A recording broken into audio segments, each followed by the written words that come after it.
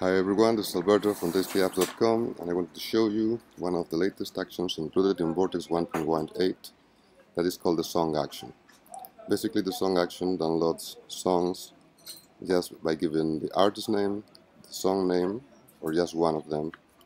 So for example, I'm here in the Pink Floyd Wikipedia page and I'm reading it and I see, oh, I wish you were here, I like it a lot, but I do not have it.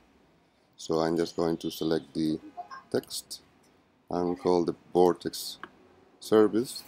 Among all the available actions, there is the song action here. I'm just going to click to apply. And as you can see down here, Vortex is already downloading the song. Let's give it a few seconds. And here we have Wish You Were Here in MP3 format. Sounding good, so that worked. Now remember that you can also use other input methods for Vortex to achieve the same goal. So for example, you can just go ahead and write Pink Floyd Wish You Were Here, and I select the text and drop it into Vortex. The song action is also available. Hit OK. Now Vortex will download the same song.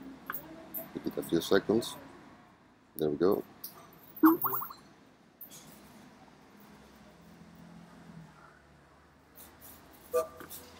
And here we have the same song again.